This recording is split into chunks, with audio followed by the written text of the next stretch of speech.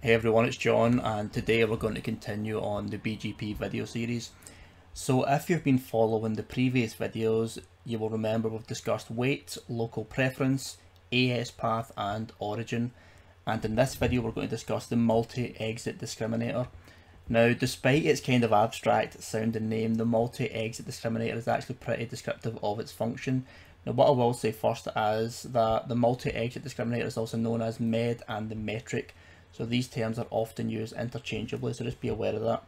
So first things first, if you remember from our previous videos, the BGP path attributes gives us quite a lot of control over our outbound path decision making. So if we're trying to, let's just say we are AS5 here, this is our enterprise, and we've got this wee autonomous system number here. And let's say we're trying to route to 6.6.6.6, and we've got these three exit paths. We can quite easily control which outbound direction we're going to go by setting the wait or the local preference or the AS path or whatever. So if you remember though, the wait was local to the router, so it would not have any effect on these routers here, and the local preference was local to the autonomous system, so it would not have any effect on these routers here because these are in different autonomous systems. So how could you actually influence inbound path decisions? Because your outbound would be fine because they're made by this router here or within here, but to get these routers here to make those decisions, you actually had to have these transitive attributes which would affect these routers' decisions. Now, if you remember from a previous video, we discussed we could do AS path prepending. So let's say that we wanted to influence such that all traffic would come through this path here, this direction here from this router here, okay? So what we could do was between this link here, we could prepend the path to be we could prepend it to be 33, 33, 33, and the AS path between here to be 33, 33, 33, basically extending this number by a few times. So from the point of view of this router here, the path from this way, the top path would look like AS 100, AS 33, 33, 33, and 5 because it was prepended. Same again from this point of view here, the middle route, it would go AS 100, AS 33, 33, 33, 5, and from the bottom route, which would be left at the default, would be 100 and 55, 5. So because it's got the lower path, it would now affect it such that this route here would be desirable to enter into the network. Now, if you noticed, by doing AS path prepending, we've actually affected the decision making on this autonomous system here. Now the difference, and this is quite crucial, between the multi-exit discriminator and the AS path is that unlike AS path, the MED only has effect within the neighbouring autonomous system, which is the peer AS. So if this is our enterprise AS here and we're trying to influence inbound path decisions, only our peer ASs we can influence with MED. So we can influence this AS and we can influence this AS, but not this one. However, and this is another crucial point, you actually are not going to be comparing MED between different autonomous system numbers. So let's just say the preferred path was through here, okay? And we tried to make the we made the metric higher here and lower here and even lower here. It would actually have no effect on the path decision making because the MED between ASs are not compared. You can't say, oh, this has got a higher MED than these two. Because they're on different ASs, BGP by default will not compare them. Okay, so that's the default behavior and it can be changed, and we will change it later on, but just for the point of view of this, remember that by default different autonomous system numbers are not compared between peer ASs. Now, from this point of view, if we're trying to influence, say, the path decision of this router here, which is within a peer AS, let's say the default route was going to go this way and this way because the preferred path was this one. If we change the MED to be 25 here and 50 here, the preferred path would now be coming in this way. Okay, that would mean from the point of view of this router here, because it's within the same AS, it would now prefer this path here, here, rather than the initial here and here, because it's within here. But remember, this router here would have no, the med would have no effect on here. It would not just suddenly go, okay, we're now going to prefer this central route. It might still prefer this route, and it might still prefer this route. Now, if it prefers the bottom route, what it's going to do is it would go here, and then here still, so the med would have absolutely zero impact. Now, from the point of view here, let's say it preferred this path, but the med was set to be lower here. Now, this is quite confusing, but try to follow it. It would still pick this path because the med is having no effect within this AS. However, once we enter the peer AS, the preferred path is actually down through here and here. So if the med was set lower here and higher here, if the natural path from this point of view of this router was this one, it would still stay the same. It would not go here. It would go here first, but once the packet enters here, it's not going to go here. It's going to go in here and follow the med once it enters the peer AS. And remember, if the initial path was here and the med was set to be lower here, it would have absolutely no effect because it's going to go here and the med is going to have zero effect here, and it will not be compared at all between here. There's no route here anyway, so it would still be here. So med acts like a kind of watered down, weakened AS path in many ways, because AS path, if you set the AS path prepend to prefer this middle path, then this choice of this router will go the middle path.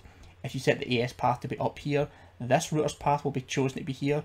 If you choose the AS path to be preferred here, it will prefer this path here. But if you set the med here, it might not necessarily change here or here or here. It might still go this way, it might still go this way, it might still go this way. However, once you enter the peer AS, now the effects happen, okay? So that's the real difference between the AS path and the med. So what I'm going to do is just try and demonstrate that now.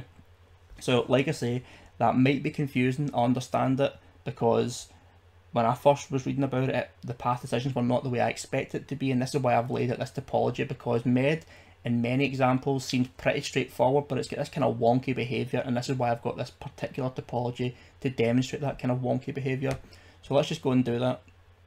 So if we do a show IP BGP and see the path we've got here, okay, so our preferred path to this router here, the 1.1.1.1, the best path is via the top link up here, which is 33.100.2.1, or rather it's 2.1, so it's going to be the middle path rather.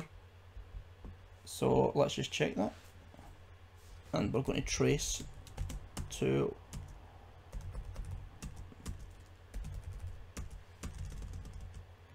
okay, so the path we're actually taking is going 33.100.2.1, which is going through here, and 53, so it's going through the actual central path this time, okay? So the preferred path is going through the middle. So what I'm going to do here is let's try to influence that so that it goes the bottom path just now, just on gig 00 to 1, and we'll shut them down just now.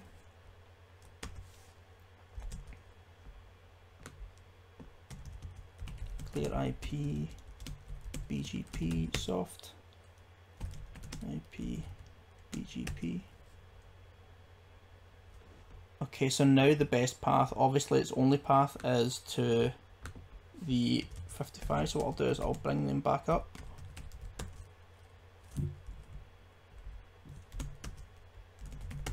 No shut.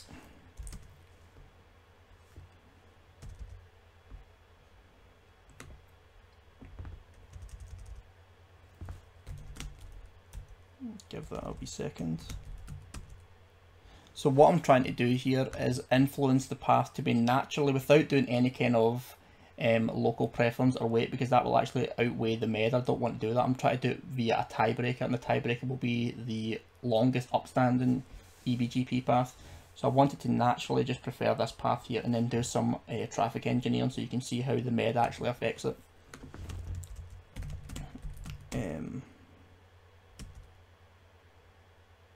Okay, so now we've got our 3 networks up and our preferred path is still the one here because this is the oldest path. So if we trace to 1.1.1.1 and we just do the same thing, we see we're going to go through the bottom path this time. So we're actually transiting through AS55 this time. Okay, so the preferred path naturally is, from this point of view, is down here and here now. Now let's see from this router what this it says. It's going to do show IP BGP, and its best path is 202.0.0.1, so it's preferring the top path. Okay, so this router prefers this way, but this router prefers this way and this way. So what I'm going to do is make the med lower here. So it's make the med lower outbound from router 2 to router 4. I'm going to set the med to be 25 and the med to be 50 here. So it's going to prefer this path, and then suddenly this router here is going to prefer this path, the lower path, rather than the top path. Okay, so let's do that now. But crucially, once I do that, you'll notice it will have no effect on this router here. Okay, so let's go and do that. So if we go in and we make a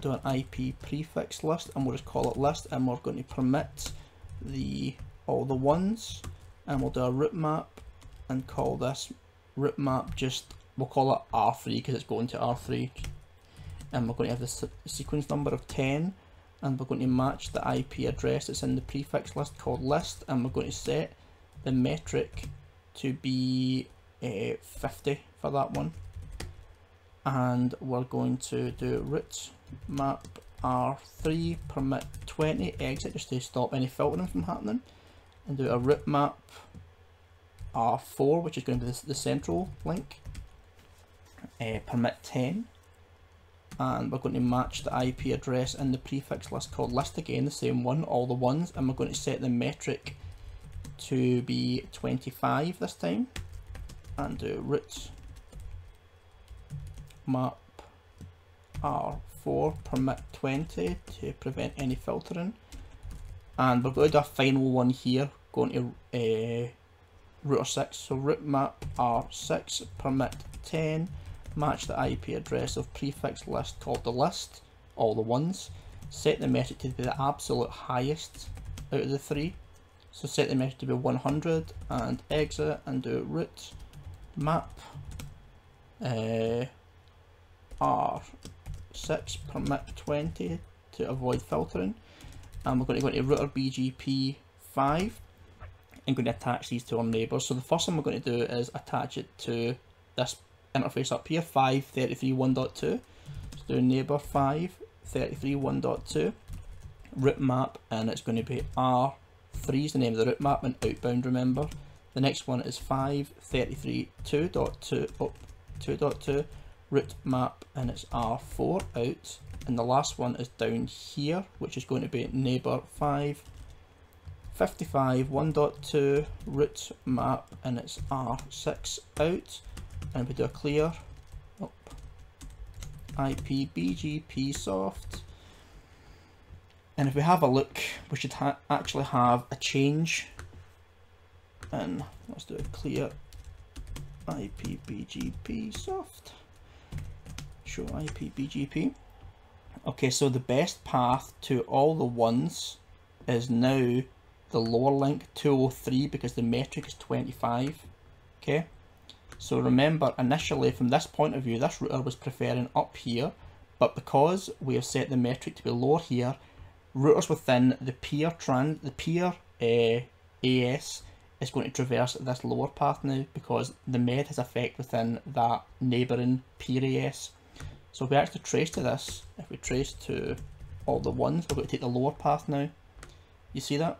So we're going 203.0.0.1, 5.33.2.1, and then 5.0.0.1. So we're now going down the way. Okay. Now let's have a look from the point of view of here. Now, we've set the med to be 25 here, 50 here, and 100 here. So from this point of view, it was favoured to go this way, but this one's got the highest med. What's it going to do? The med is going to have no effect here, so it's still going to go this path anyway. So let's have a look at that. Okay, so let's see. Show IP BGP, and from the point of view of that, it's still where the wee arrow is there. It's still going through the 55 network. Sorry, the 55 AS. So the med is having no effect on that router. So the med is affecting this one because the med is getting into here and it's making a decision within the local peer AS, but the AS here, it's still staying the same.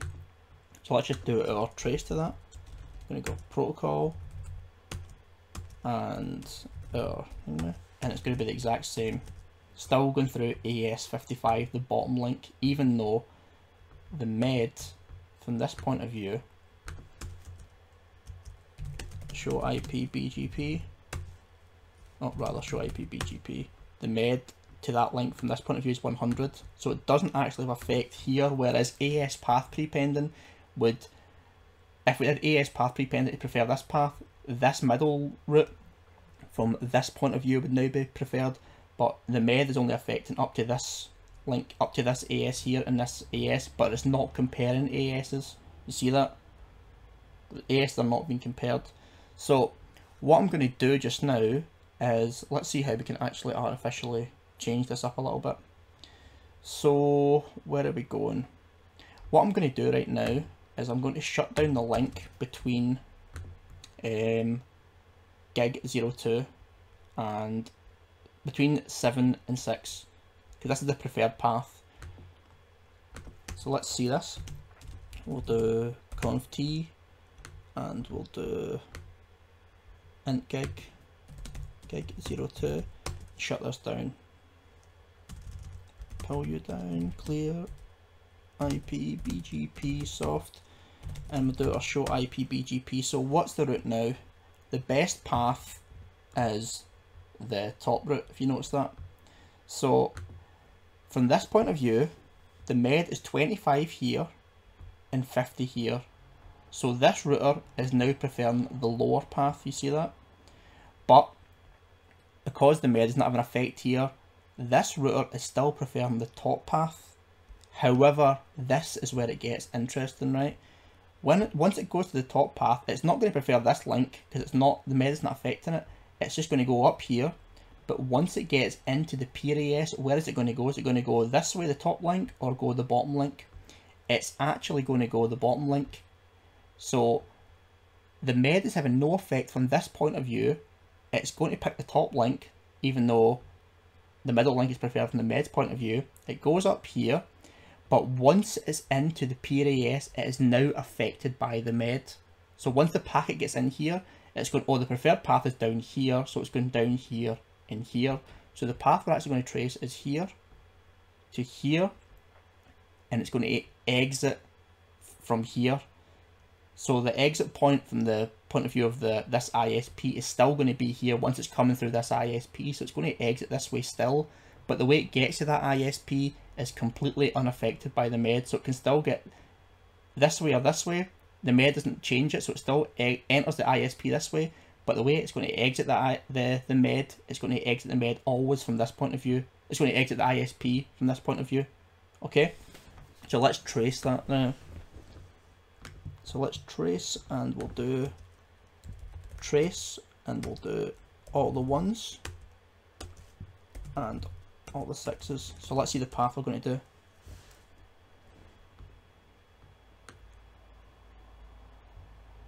Do you know what, we might still not have the path because we need to clear that actually. Clear IP. Oh, clear IP BGP. My typing's so bad. Okay, let's just see if we can get that going. And we'll do a ping.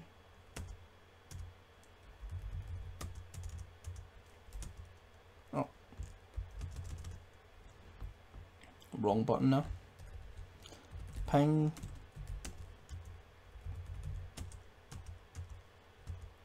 Yes, ingress, and okay, so that's fine. So let's see the path now. I'm going to trace to all the ones.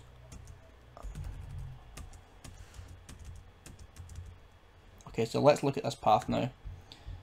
So like I say, we're actually going from the point of view of router 7 here. We're going this way, this way, this way, and we can see that with the actual numbers we're going. We're going 33.101.1, which is up here. We're then going to 204.002, which is down to here. We're now going 5.33.2.1, so we're exiting from this ISP, this link still.